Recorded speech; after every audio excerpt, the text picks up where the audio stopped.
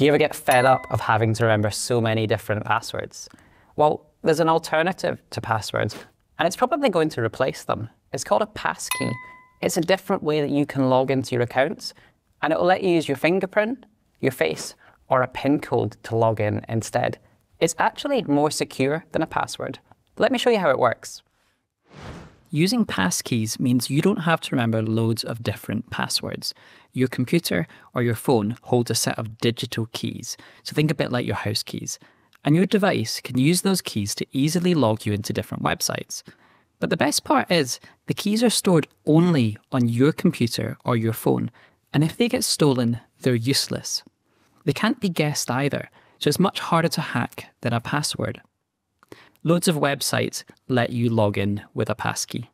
I'm going to demonstrate using Google, but you could do this for your Microsoft account or Amazon, Apple, whatever.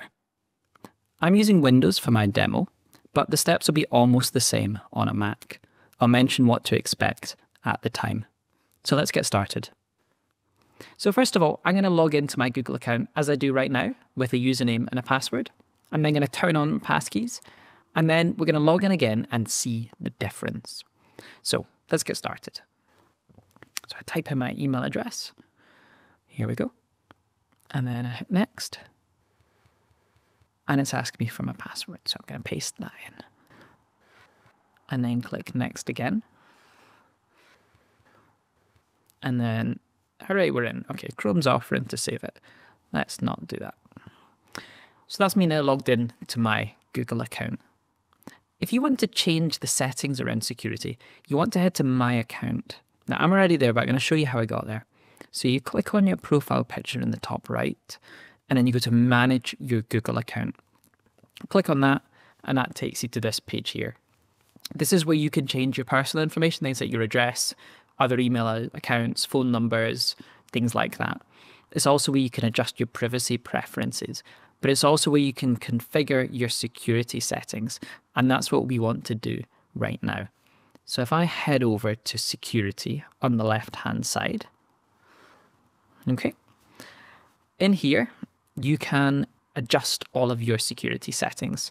So you could turn on or turn off two-step verification. You can set up passkeys. You can change your password. And you can adjust your recovery phone and email address. Now, I've turned lots of the security features off just now, just to demo it on this video, but things like two-step verification are definitely worth having turned on. But we're talking about passkeys today, so if I click on passkeys and security keys, okay, now it's offering me to create a passkey on this device, the laptop that I'm on. So if I click on Create a Passkey, it brings up my Windows login prompt. It's asking me for my laptop's PIN number. If I was on a Mac here, it would probably ask me to touch my fingerprint on the reader or type in my Apple password. But I'm on Windows, so it's asking for a PIN. You might do Windows Hello here too. So for the purposes of this video, my PIN is 1010. Okay, and that's it. The passkey is now set up. So what that means is I can use this to verify that it's really me when I try to log in next time. So let's show you what happens. If I log out, okay, we're back here again. So here's my account. And interestingly, it hasn't gone straight to the password. It's saying here, use your passkey to confirm that it's really you. What that means is it's recognized that I am on a device that has a passkey for this account. So my passkey only exists on this laptop.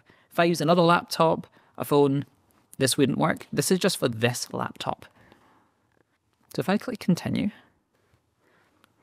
and then I use Windows Hello, which is the Windows login, and I use my PIN number again, 1010. I'm now logged into my Google account. Now you'll notice I didn't have to type in my password there. Well, how is that secure? Well, it's secure because I still had to verify myself.